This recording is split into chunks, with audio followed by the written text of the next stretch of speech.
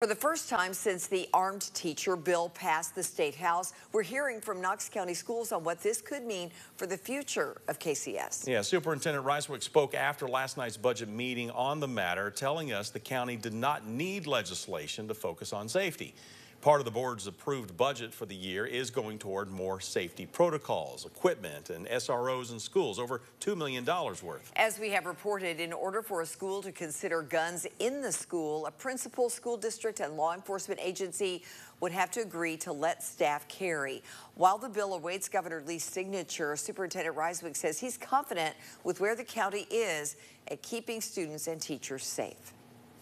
We'll run it through our law department and look at that. But I do want to be clear and say where we are at Knox County Schools with that.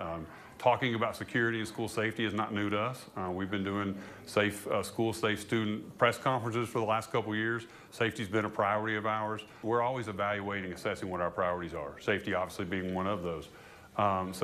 We didn't need acts from the legislators for us to make that a priority and to look at that.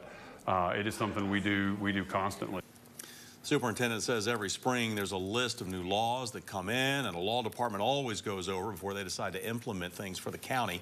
But as of now, Rysewyk says, with highly trained officers at every school and the partnership with Knox County Sheriff's Office and Knoxville Police, he doesn't see a need for this bill here.